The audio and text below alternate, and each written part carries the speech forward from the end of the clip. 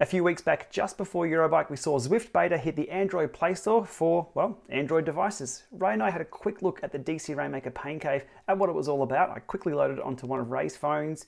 We did a quick pedal to see what it was about, but we really didn't clip in and do a full session. Well, today, now I'm back home here in the Lama Lab, I thought I'd give it a crack. So, the setup for today's workout was as follows.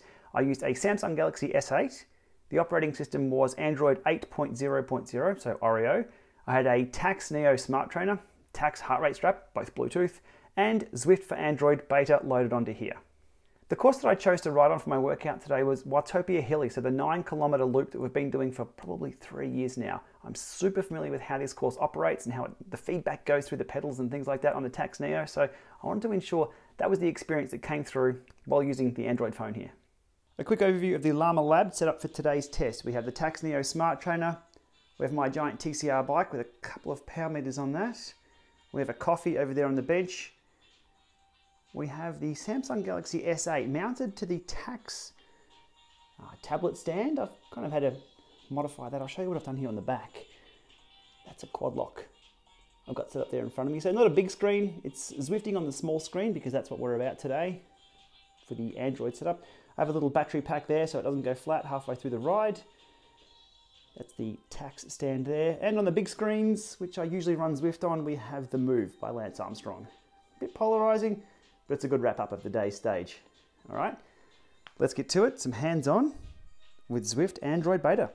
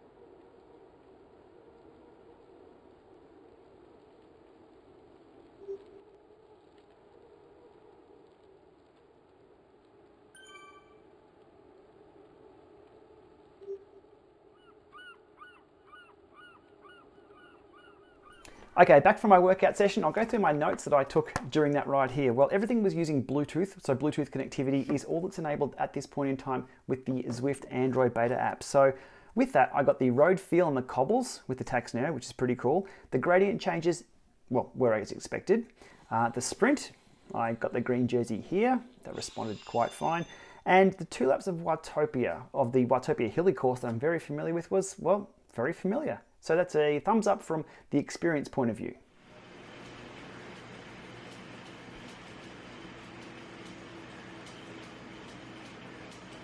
The S8 itself held up very well. I was screen recording at the time, that's what's playing here in the background, and the frame rates were actually pretty good. The touchscreen interface was very familiar, identical to iOS, so you can swipe out the leaderboards and the rider lists, and you can pull up the little screen from the bottom there to control your camera angles or give a ride on or ring the bell, etc. However, rather than just relying on the touchscreen interface of the Android phone here, I pulled out my iPhone 7, I loaded the companion app. Bear with me, the world didn't implode, it did actually connect. So I had Android Zwift running on here, I had the companion app running on my iPhone, and it was controlling the Android phone. So it was kind of like a vegan going to a livestock auction. Things could get a bit nasty, but hey, look, they worked together perfectly. Other things I made note of here was the workout mode is there and it does work. You can create custom workouts, although the interface on this is just a little bit too small to do much with. I did create a custom workout and it was there with subsequent loads. I couldn't quite find out where the ZWO file was stored. I'm hoping in the near future Zwift will put everything up in the cloud. So if we do create a workout, say on your iPhone, or a workout on the Mac or PC, we'll then sync everywhere. Hopefully that's in the pipeline at Zwift, so cloud sync storage of workouts. But for now, The full list of workouts are there. I assume the syncing of custom workouts through Training Peaks will also work with the Android version, but I haven't tested that specifically. Other things of note, once I've saved my ride, it went straight up to my 2 synced accounts, which was both Strava and Garmin Connect. I did notice here though, in my Strava file, my heart rate did drop out and didn't come back. This was over Bluetooth. I did exit the room and come back. So probably just a bit of a sensor connection quirk there with the Bluetooth. Again, we're in beta. I expect to see these kind of things.